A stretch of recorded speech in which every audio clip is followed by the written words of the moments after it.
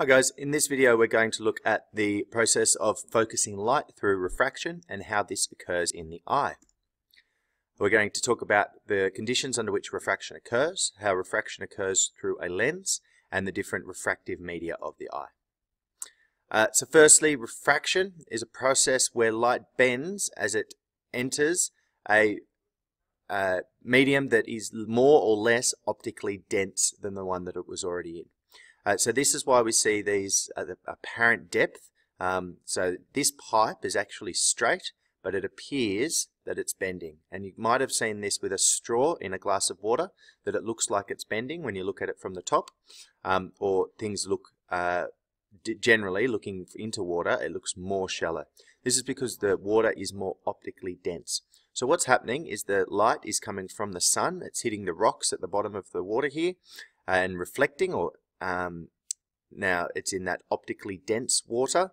That light's reflecting from the rocks, going through that optically dense water. It's then bending as it comes out of the water into the less optically dense air and then hits our eyes. So this is what's happening. We've got the light coming in, hitting the object. So we've got our ray coming up out of the water, and because the the water is more optically dense than the air, it bends, we say, away from the normal. So you can see that this angle here is smaller than this angle here. So air is less optically dense, water more optically dense, so it bends away from the normal. This is called the incident ray, and this is called the refracted ray, the incident angle, refracted angle. We don't really need to know that for biology and eyes, we just need to know that this process occurs. Now, when I talk about the normal, that is an imaginary line that is perpendicular to the surface that the exchange is happening. So between the surface between the two mediums. So you can see that it's 90 degrees there. And that's fine for this one because this one's flat, but we'll see what happens if you have that surface curved in a second. Now you might be thinking, but that's actually bending the opposite way to the way that let me go back, the way that pole actually appears. The reason for that is because your eyes aren't used to seeing light bend. So even though as that light's bending down, your eye perceives it as bending upwards and being more shallow than it is. And now the opposite is true, that when light moves into a medium that's more optically dense, it slows down and bends towards the normal. So as light comes in from air, for example, into water, it's going to bend towards the normal, exact opposite. A lens is a usually optically dense medium that has curved sides. So you can see these sides are curved, and we're going to concentrate on this one, which is called the convex lens. Technically, this is a biconvex lens because it's got a convex side on this side and a convex side on this side. The reason we're going to concentrate on this is because this is the shape of the lens that is in our eye. So the same thing occurs here. We have refraction, that as it goes into something more optically dense bends towards the normal, less optically dense bends away from the normal. So you see that this angle's bigger than this one, this angle's smaller than this one. But because of these curved sides, the normal is actually changing in direction. So that means that lines that started coming in parallel, when they come out, are no longer parallel.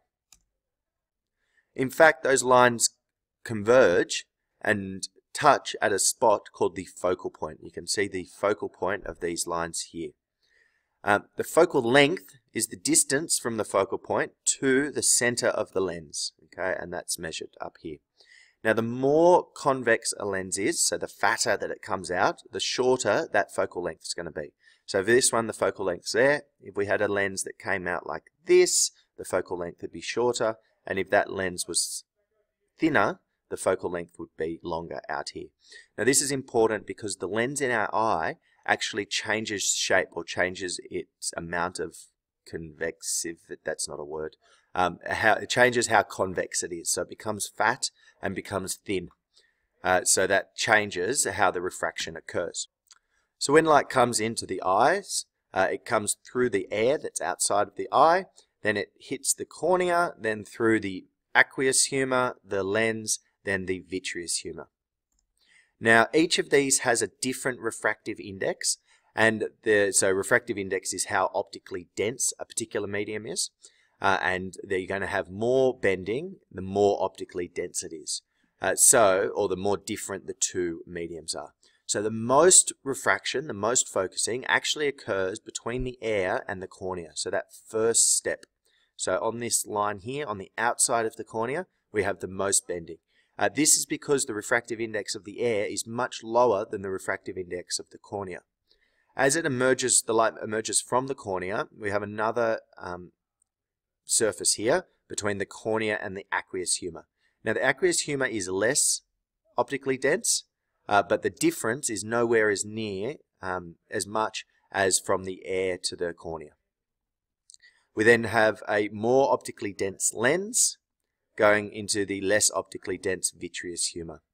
So although the cornea does most of the refraction and most of the focusing, the important thing here is the lens, because it has the ability to change shape and therefore change where the focus is prior to that light hitting the retina at the back of the eye. In this video, we've talked about refraction being the process where light bends as it enters a more optically dense or less optically dense medium. We've talked about refraction through a lens, and in particular a convex lens, causing the parallel or once parallel lines to converge as they emerge.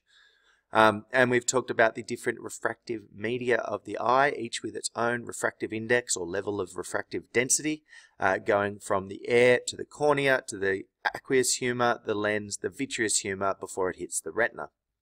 Thanks for watching, guys. Peace out.